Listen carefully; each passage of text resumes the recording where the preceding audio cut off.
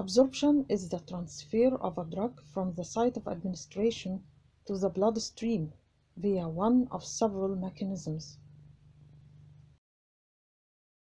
The rate and efficiency of absorption depend on both factors in the environment where the drug is absorbed and the drug's chemical properties and route of administration. For IV delivery, absorption is complete. That is, the total dose of drug administered reaches the systemic circulation, 100% bioavailability. Drug delivery by other routes may result in only partial absorption and thus lower bioavailability. Mechanisms of absorption of drugs from the GI tract. Depending on their chemical properties, drugs may be absorbed from the GI tract by passive diffusion, facilitated diffusion, active transport, or endocytosis. Passive diffusion. The driving force for passive absorption of a drug is the concentration gradient across a membrane separating two body compartments. In other words, the drug moves from a region of high concentration to one of lower concentration. Passive diffusion does not involve a carrier, is not saturable, and shows a low structural specificity. The vast majority of drugs gain access to the body by this mechanism. Water-soluble drugs penetrate the cell membrane through aqueous channels or pores, whereas lipid-soluble drugs readily move across most biologic membranes due to their solubility in the membrane lipid bilayers. Facilitated diffusion. Other agents can enter the cell through specialized transmembrane carrier proteins that facilitate the passage of large molecules. These carrier proteins undergo conformational changes, allowing the passage of drugs or endogenous molecules into the interior of cells and moving them from an area of high concentration to an area of low concentration. This process is known as facilitated diffusion. It does not require energy, can be saturated, and may be inhibited by compounds that compete for the carrier. Active transport. This mode of drug entry also involves specific carrier proteins that span the membrane. A few drugs that closely resemble the structure of naturally occurring metabolites are actively transported across cell membranes using these specific carrier proteins. Energy-dependent active transport is driven by the hydrolysis of adenosine triphosphate. It is capable of moving drugs against a concentration gradient from a region of low drug concentration to one of higher drug concentration. The process shows saturation kinetics for the carrier, much in the same way that an enzyme-catalyzed reaction shows a maximal velocity at high substrate levels, where all the active sites are filled with substrate. Active transport systems are selective and may be competitively inhibited by other co-transported substances. Note the difference.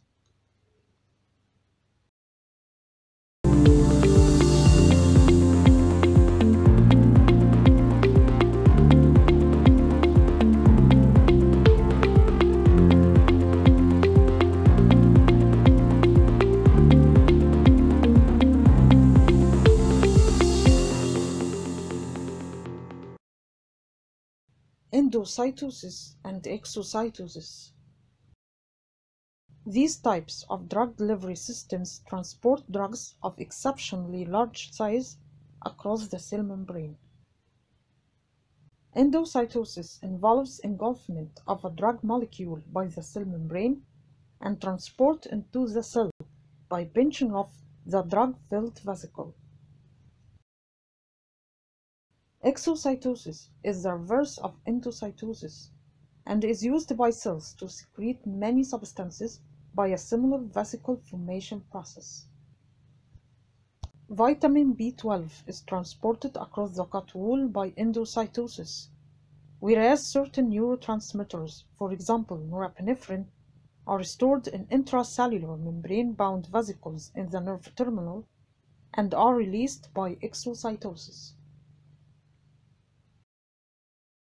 Factors influencing absorption.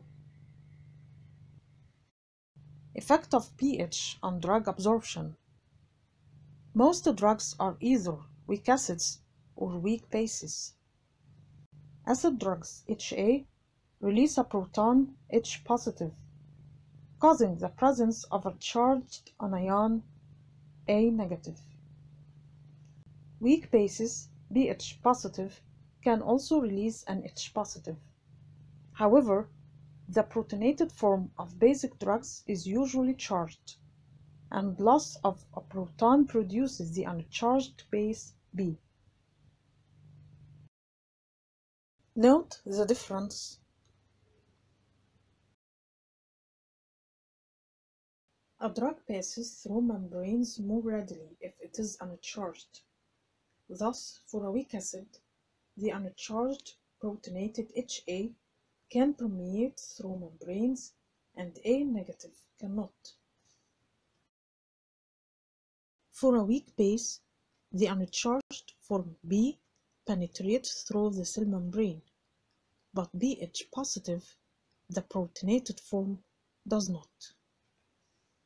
Therefore, the effective concentration of the permeable form of each drug at its absorption site is determined by the relative concentrations of the charged and uncharged forms.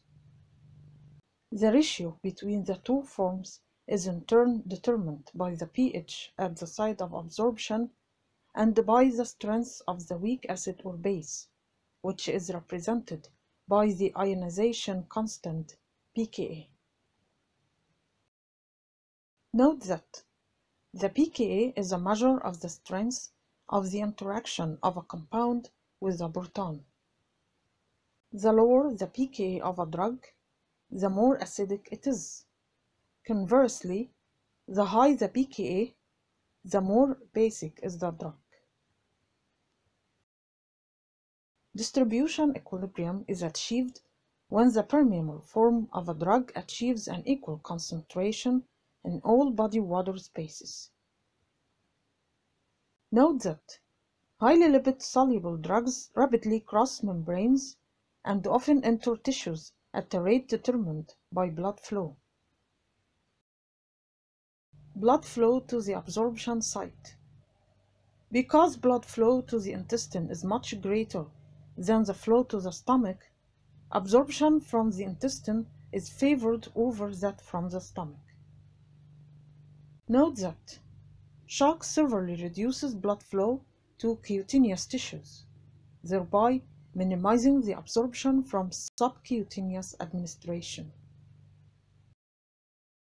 Total surface area available for absorption. With a surface rich in brush borders containing microvilli, the intestine has a surface area about 1,000-fold that of the stomach, making absorption of the drug across the intestine more efficient. Contact time at the absorption surface. If a drug moves through the GI tract very quickly, as can happen with severe diarrhea, it is not well absorbed. Conversely, anything that delays the transport of the drug from the stomach to the intestine delays the rate of absorption of the drug. Note that the presence of food in the stomach both dilutes the drug and slows gastric emptying. Therefore, a drug taken with a meal is generally absorbed more slowly. Expression of P-glycoprotein. P-glycoprotein is a multi-drug transmembrane transporter protein responsible for transporting various molecules, including drugs, across cell membranes. It is expressed throughout the body, and its functions include: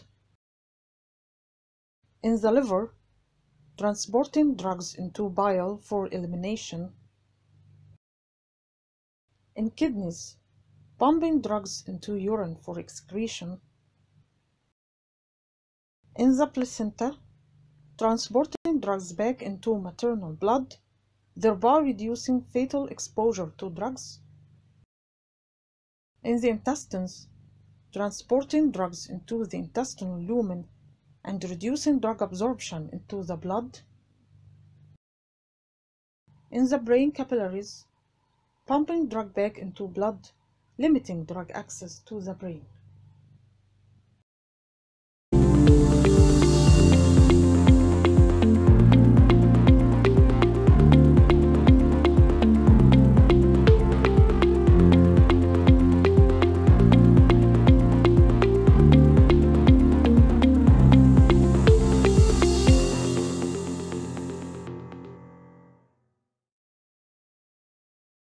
Thus, in areas of high expression, P-glycoprotein reduces drug absorption. In addition to transporting many drugs out of the cells, it is also associated with multi-drug resistance. Go back and review as needed, and please like if you found this video useful. And as usual, thanks for watching and happy studies.